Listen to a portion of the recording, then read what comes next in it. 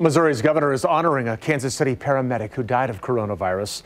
The governor has ordered flags at government buildings in the metro and at firehouses across the state flown at half staff tomorrow. EMT Billy Birmingham died last week after responding to several calls for COVID-19 patients. His funeral will be held tomorrow. Our Abigail James talked with Birmingham's family today as a powerful salute took to the skies in honor of him and other frontline workers battling the virus.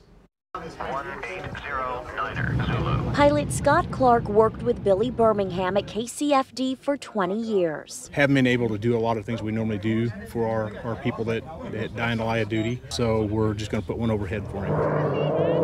And they did, flying in formation over the Dwayne Harvey Funeral Home, where Birmingham services will be held. Families stood by and watched as colorful smoke from the planes filled the sky. And it was just a beautiful tribute to a wonderful man. He was a great man and a great brother.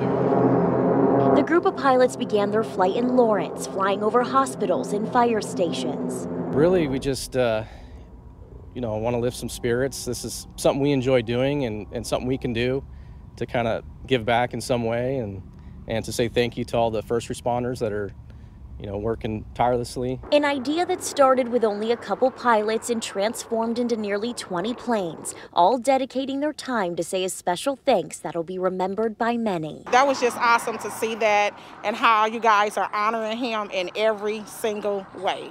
Abigail James, KCTV 5 News.